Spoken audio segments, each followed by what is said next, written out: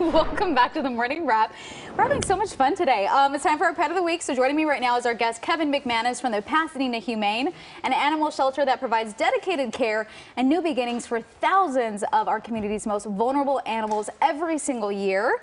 And I just asked you, who do we have here? Little Mickey. Yeah, Mickey, 6-year-old pit bull mix. You know, as you can tell, I try to bring the most excitable dogs here. So here we go, Mickey. This is, he's such a chill guy, and that's what I love about senior dogs in general. Like he's, oh hey now. No, he doesn't like the camera. Oh, that's okay. You know, he's not used to it, so it's all right. Yeah. You know, he is a grumpy old man, so yeah, I wasn't lying.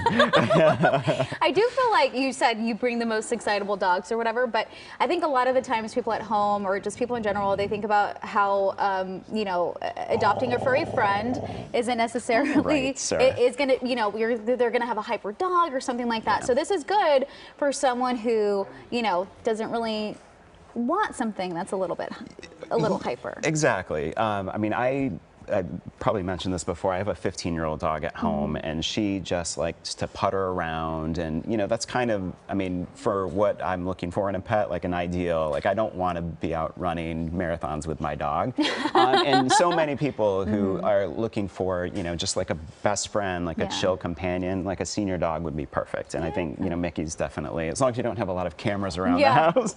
We know his likes and dislikes, and that's one of them. You're okay, buddy. Tell me a little bit about the adoption process and what someone should know. Yeah, well, we are still doing mostly adoption by appointment at the shelter. So the best bet for, you know, if you're looking is to go to our website, which is pasadenahumane.org. You can find a link to view all of the pets and make an adoption appointment.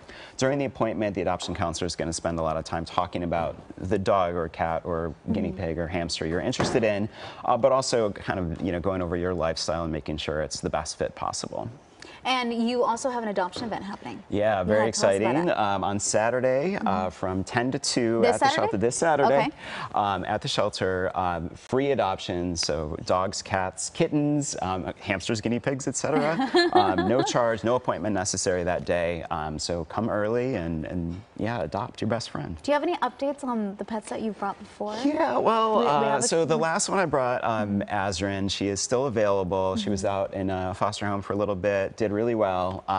And Yolanda, believe it or not, who I brought months and months ago, is breaking my heart. She still hasn't found her forever home. Oh no, that's Yolanda. Look at your screen right now. Look at that little cutie patootie. We still have her information up on our website, but take a look at your screen. She's amazing. Mickey's amazing. I mean, all the little ones that you bring in are just so great, and they're so chill. Yeah. I mean, I do have a soft spot for seniors, so that helps. Oh, this is great, though. We ran out of time already, but thank you so much for being here. We love Mickey, and we wish Mickey the best. Hopefully, you find your forever home. And again, we have all the information on the other pets that we featured for Pet of the Week up on our website too. So please go through them and please check them out because we'd love to find them their forever home. You can go to kcalnews.com/themorningwrap.